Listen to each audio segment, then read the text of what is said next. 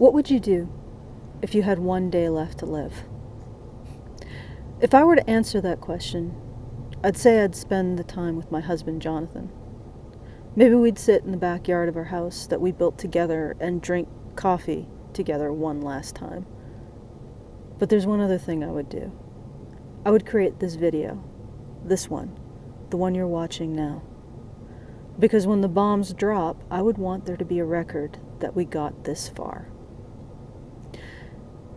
Edificare pugnare ut pugnarne edificabo. Mars was the Roman god of war. Mars was also allegedly the father of Romulus, the founder of Rome, and thus the pater of the Roman people, the father of the Roman people. Like Athena was born from the brow of Zeus without a mother, Mars in the Roman pantheon was born from the goddess Juno without a father. You might notice a little something familiar about all of this. Just like in the Greek pantheon, Mars was also the lover of Venus, goddess of love. And during the Renaissance revival in Italy, it was observed that Mars never dominated Venus, she always dominated him. This is important to note for later.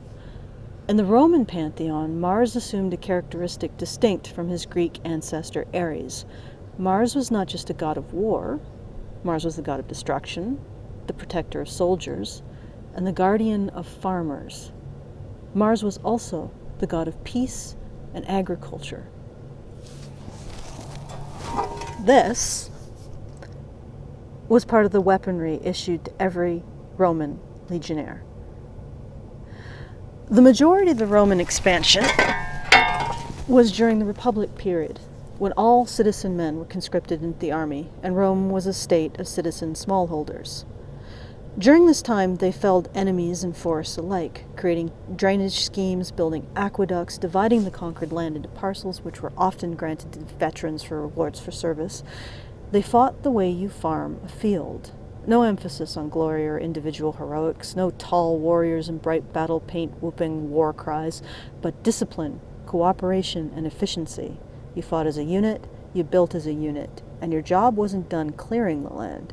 You had to cultivate it afterward, too.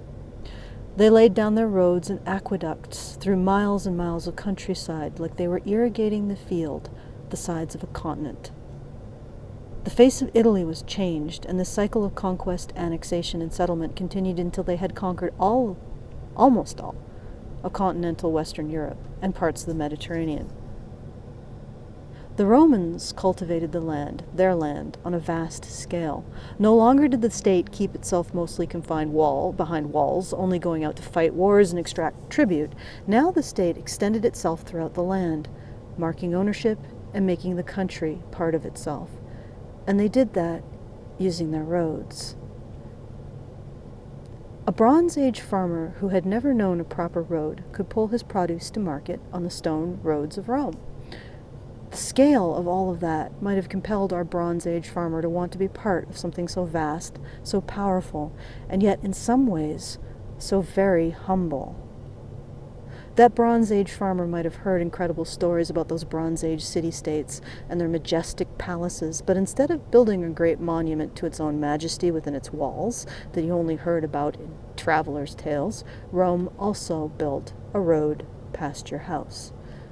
So your produce came to the market clean and fresh. Sure, you want your army to be able to march anywhere, you want to be able to move goods quickly through your lands, and information too. You want to inspire and intimidate with the scale of your building projects and your infrastructure, and make those projects tangible to your subject populations. But you also want to make sure produce comes to the market clean and fresh. Romans were farmers who conquered the world because they knew one simple fact. Owning the land is more than just clearing it. You have to cultivate it to truly own it. That's a new relationship between the land and the state. Rome was the first true nation, not a city-state, a nation, a true country.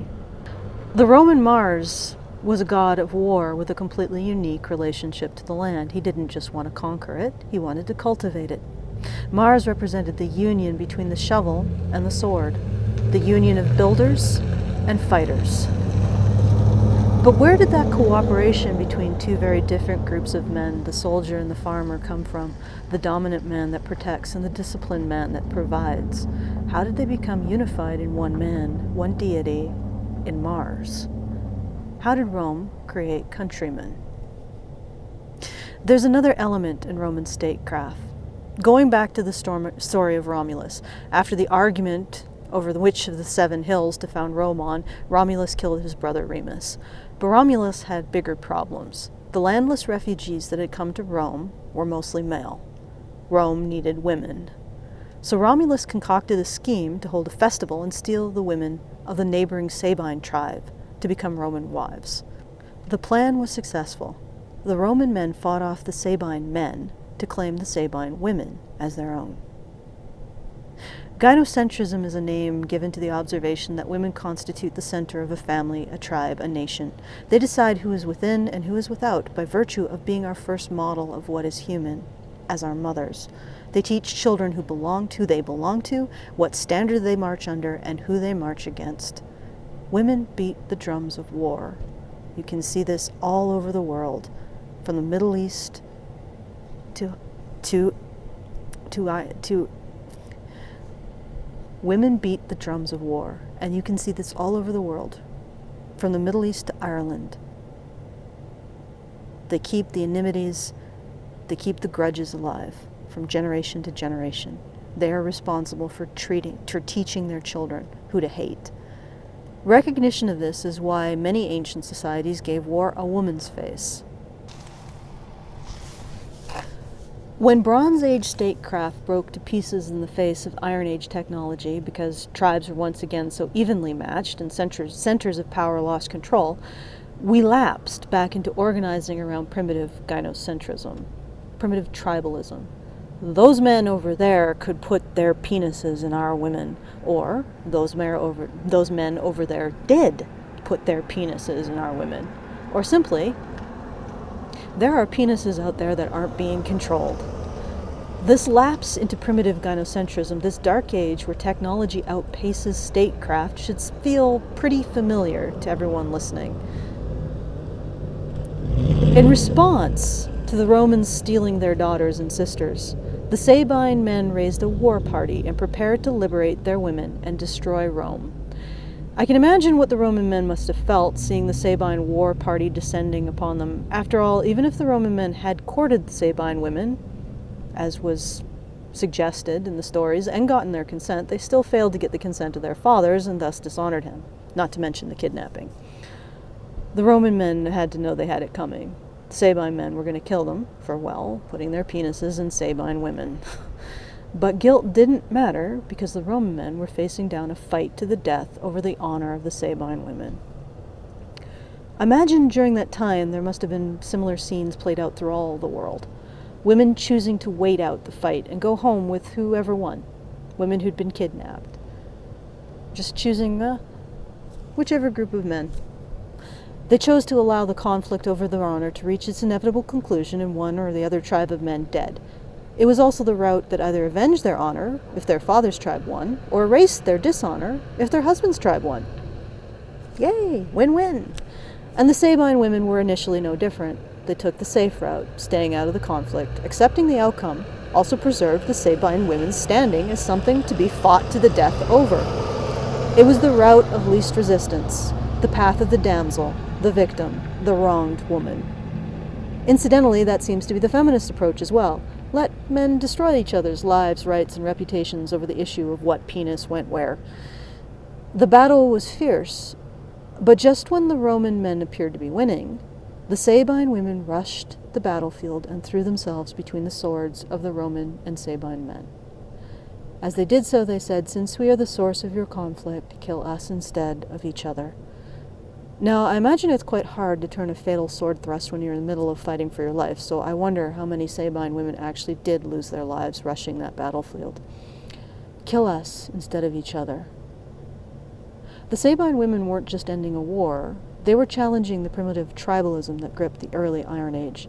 They challenged the idea that men's lives should be spent avenging their honor, women's honor, or erasing women's dishonor.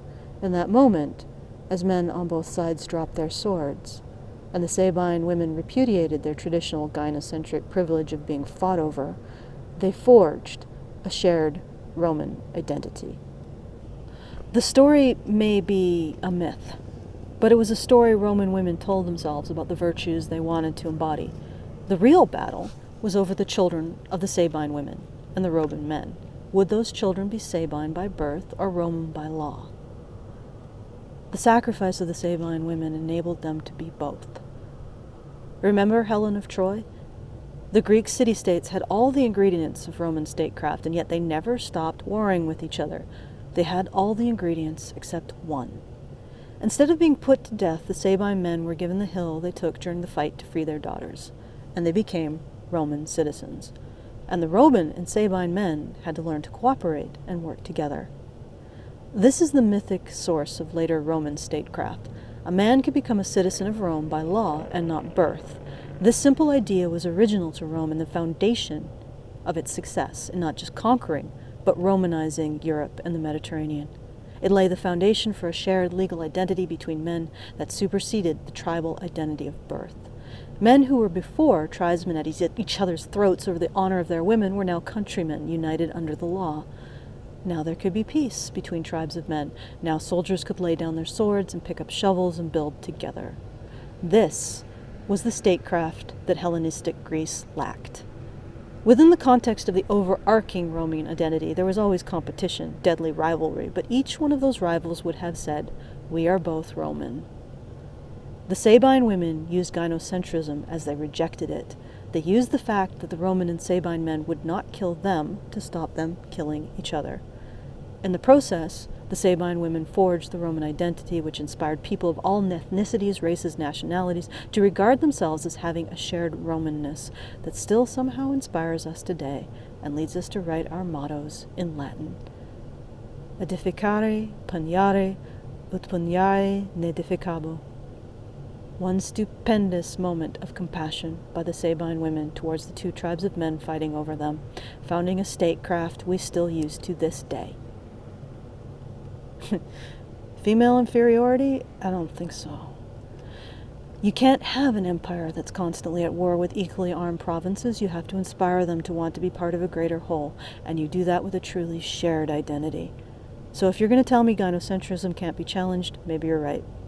But it sure as hell can be channeled, and it can be used just like any other instinct to destroy or to build.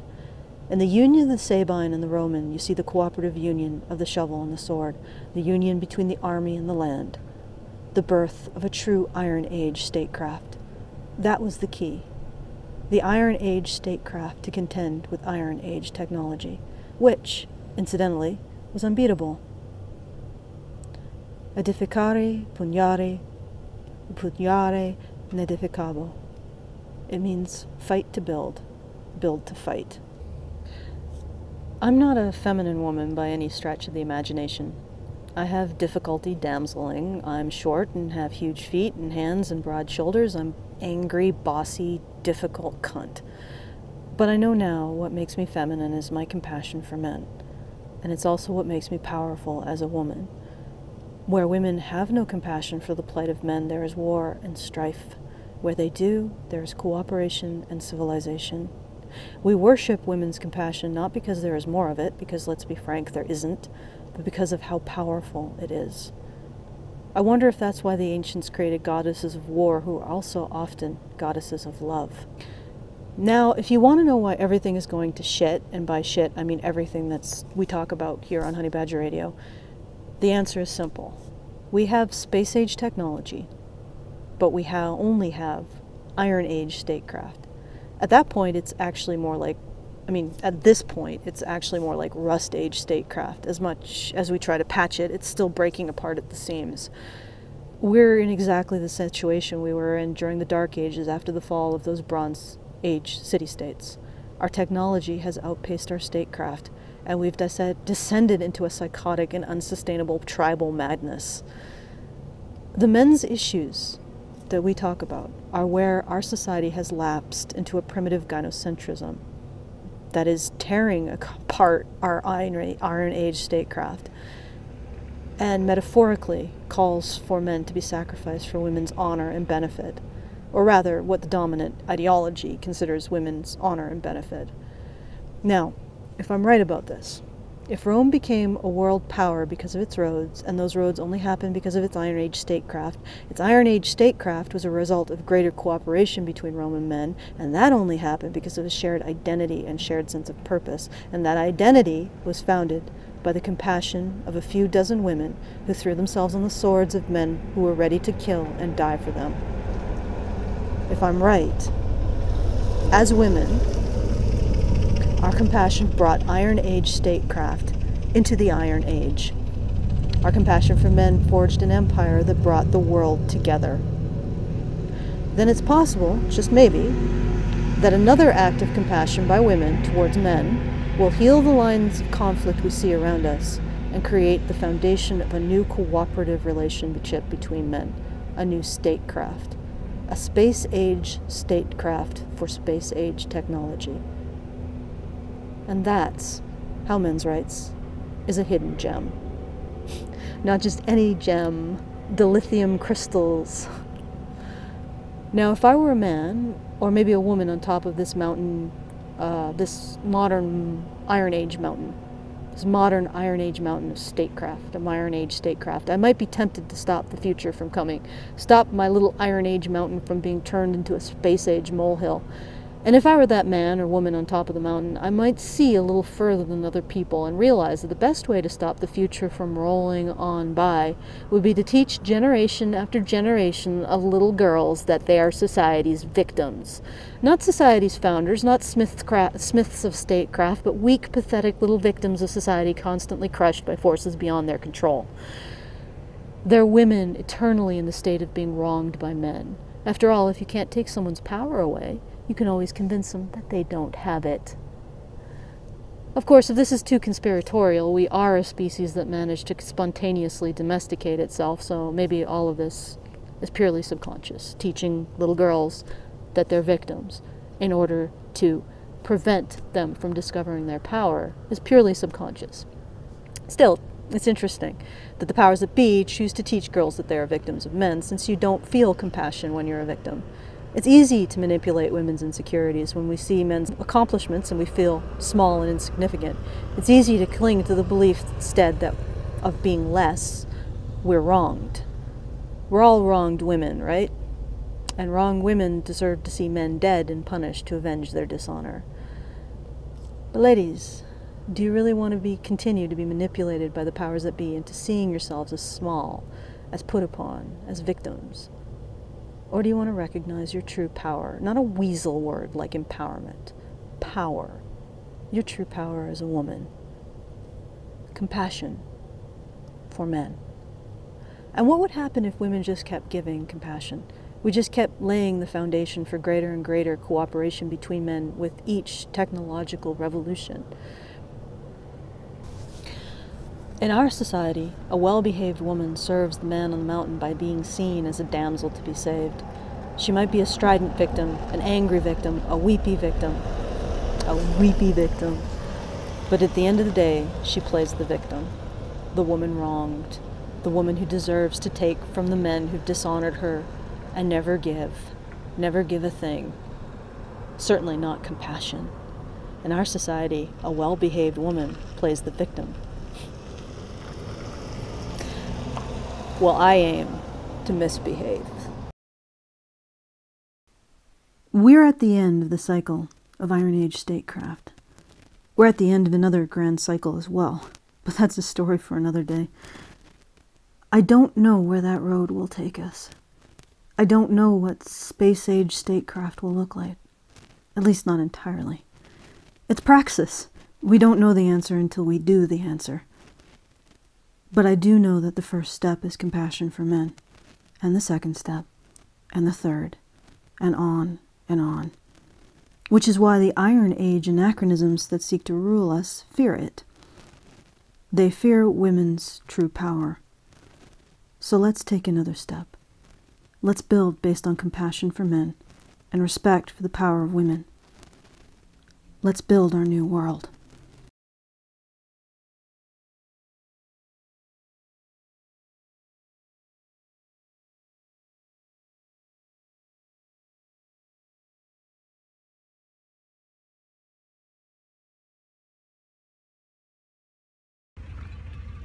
Guys, so we seem to have found a muskrat on the highway. Run! Hey bud, get off the highway! Out! Yeah, go back into your territory. Come on. Go! There we go.